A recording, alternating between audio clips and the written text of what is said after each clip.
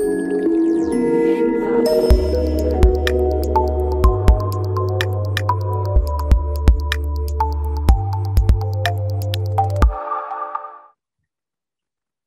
everyone, I'm Lokesh. Today I'll be presenting about Ozone. Ozone is an object store. It is a top-level project in Apache, and today we'll be discussing some of the design principles which help Ozone achieve a scale of billion keys. A little background about myself: I'm a software engineer in Cloudera. I have been contributing to Apache Ozone, Apache Ratis, and Apache Hadoop for about 4 years now. And currently, I hold PMC and committer privileges for these projects. So let's look at some introduction about Ozone. It's a distributed object store. The namespace consists of volumes. Every volume would have multiple buckets. Every bucket would have multiple keys. So Ozone provides accessibility via the Object Store API, File System API, as well as S3 API. It started off as a sub-project in Hadoop, but currently it is a top-level project in Apache. So let's dive a bit deeper into the architecture. Most of the big data applications today, like MapReduce, Hive, Spark, Impala, all of them use access storage via Hadoop compatible file system API. So this API is part of Hadoop project, and Hadoop community has been very fundamental in making sure that this API is highly adopted and highly scalable. So HDFS is the default implementation of this API in Hadoop project, and it's a distributed file system. So the HDFS has been is highly used in multiple companies today. So most of the cloud providers today, like Amazon AWS, Google Cloud Storage, Azure Data Lake Storage, they provide their own implementation of this API. Similarly, Ceph also provides its own connector for this API. So Ozone also provides its own implementation, and big data applications can access Ozone using Ozone file system. The non-big data applications can access Ozone using the S3 API. Ozone has been designed to coexist with HDFS in a cluster. So what that means is the Ozone data nodes can coexist with HDFS data nodes, and they can access the same physical storage with HDFS data nodes. Both of these systems can coexist and operate in an isolated manner in a cluster. So let's dive a bit deeper into the HDFS architecture, and then we'll see some of the improvements which Ozone does, and that helps Ozone to achieve the scale of 10 billion keys. So HDFS, the namespace is entirely kept in RAM. And the namespace consists of a namespace map as well as a block map. The namespace map maps a file to a list of blocks. The blocks in total comprise the file. The block map maps a block to a set of data nodes which hold the replica for that block. So this entire namespace is kept in memory for HDFS name node. And if you look at the resource utilization, it is of the order of number of files and number of blocks in the HDFS cluster. The data layer of HDFS comprises of data nodes. A data node would have multiple disks. Every disk can be seen as a collection of blocks. The blocks hold the data for the files which HDFS cluster has. So periodically, data nodes would send block reports, that is a list of blocks which the data node contains, and name node would process these block reports, and in case it finds some missing blocks, or if a disk has failed or a data node has failed, it will schedule replications for the missing blocks in the cluster.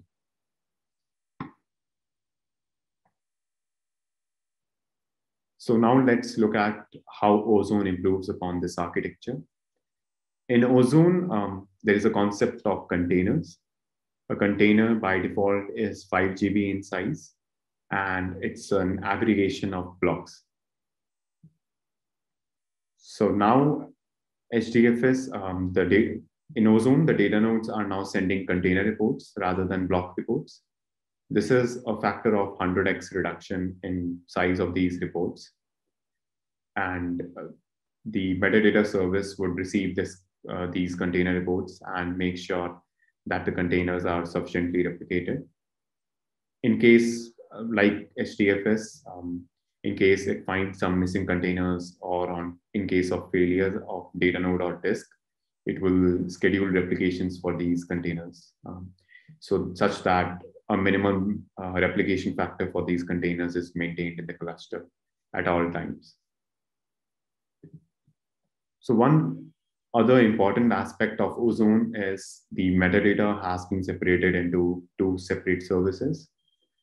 Ozone Manager is the namespace manager in Ozone, and Storage Container Manager is the container space manager. So data nodes are sending container reports to Storage Container Manager, which in turn processes these container reports as discussed. So SCM would also maintain a container map, which is a mapping of container ID to set of data nodes, which contain the container replica. If we look at the size of container map, it is of the order of containers rather than blocks. So that is significant reduction in memory usage for Storage Container Manager. And Ozone Manager, the namespace, it only keeps a working set in RAM. So this is also another significant reduction in memory usage for Ozone Manager.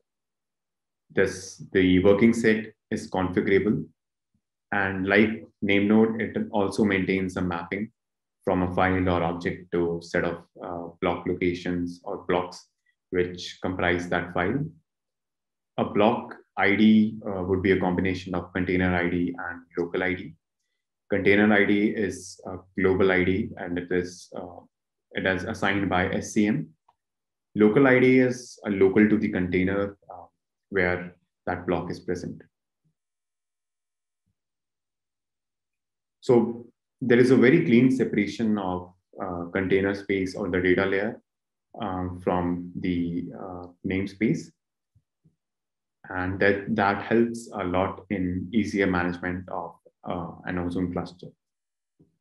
Further, Ozone also has a recon server. So this is a kind of reconciliation service. It is similar to what FSCK does in HDFS. And admin can access the recon server to understand the missing replicas in Ozone cluster and to know if there are some files which are corrupted. So if you're talking about the scale, HDFS has been known to achieve a scale of 300 to 400 million files. And beyond that, the memory part of name node it's very difficult for name node to maintain the further namespace in memory. And name node sees a lot of GC pressure beyond 400 million files. Whereas Ozone has been tested with around 10 billion objects. So Ozone carries forward the best of HDFS. There is horizontal scalability of petabytes and IO. HDFS cluster can manage thousands of nodes. Similarly, Ozone can also manage thousands of nodes. With every addition of data node, there is addition to the number of petabytes or the cluster capacity and IO bandwidth due to the bandwidth addition of the disk in the data nodes. Then Ozone has a fault-tolerant storage layer. At all times, Ozone makes sure that the containers are sufficiently replicated, and in case in case of data node failure, there is an early detection, and the metadata service in Ozone would make sure that these containers are replicated with minimum replication factor. So storage and compute can scale independently in Ozone like HDFS. And if admin wants, they can use the same physical nodes for storage and compute. Further, Ozone uses the strong Hadoop security model in Ozone. And Ozone also provides support for rolling upgrades, ACLs with Ranger pluggability. Directories and cross-directory renames are work in progress. These will soon be merged in Ozone and will be available in next Ozone release. So there are significant improvements over HDFS in Ozone. And so the most obvious one is scalability. Ozone has been designed to store 1 trillion objects. So it can do that via some optimizations. There are some optimizations which can be done for small files. Currently, Ozone has been tested with 10 billion objects. Further, the data node capacity which HDFS can support is around 100 TB. Beyond that, the block reports can become quite cumbersome for name node to handle. So name node is receiving block reports from thousands of nodes, and it has to process these block reports. And given the scale of the block reports, it can become quite resource intensive for name node to handle them beyond 100 TB capacity. Further, Ozone improves a lot in terms of manageability. It only has a working set in heap, and that is not equal to number of files or a number of blocks in the cluster. So that significantly reduces the heap size required for Ozone processes. There is faster startup compared to HDFS. In HDFS, the name node has to load the entire namespace in memory before it can start accepting request. This can lead to considerable amount of time required for startup. Whereas in Ozone, since it is only holding a working set in RAM, the faster is much quicker. Further, Ozone can support N plus K failover of master, and masters and data nodes can be co-located if needed. As discussed earlier, Ozone provides accessibility using S3 API, but it also provides strong consistency guarantees. So that is the strong consistency guarantees come from the Raft replication. So Ozone uses Raft replication for replicating its metadata.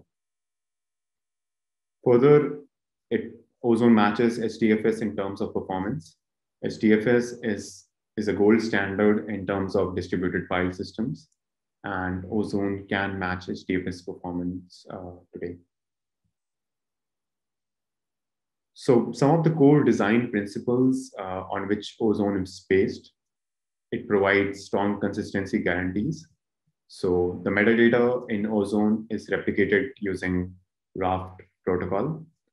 And so Raft protocol provides these strong consistency guarantees. It uses a simple architecture.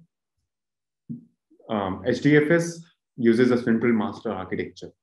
And with the central master architecture, it can scale to, or it can service around 100 key clients, the HDFS using the HDFS name node. Similarly, Ozone has a central metadata service, and it can also service 100 key clients using the Ozone manager. Further, Ozone also keeps in mind operational ease. It is very easy to add or remove nodes, data nodes from an Ozone cluster. It uses proven building blocks like Raft, RocksDB, Hadoop security. These technologies have been heavily tested by the community, and they are used in multiple projects around the world. Ozone is 100% open source and has been part of Apache Hadoop since day one.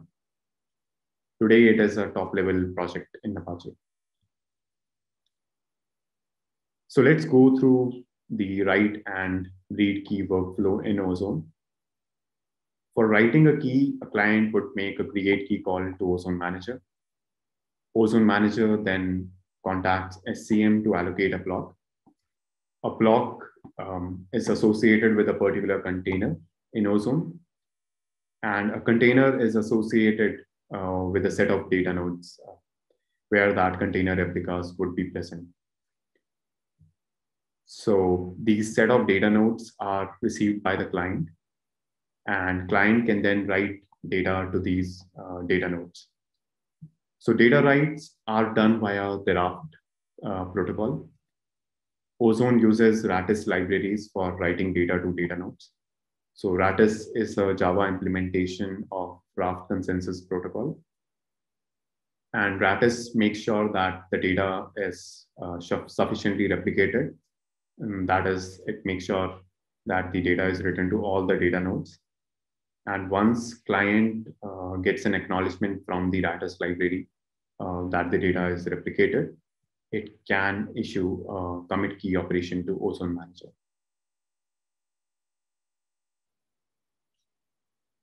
For read key, client would make a get key call to Ozone Manager, and Ozone Manager returns a list of key location infos to the client. The key location infos is a list of blocks which comprise the key. The block is corresponding to a container, and every container, as we discussed, is present in a set of data nodes in Ozone. So for reading a block, client would issue a call, a read request to the set of data nodes which contain that block, and it can read the block from any data node containing the block.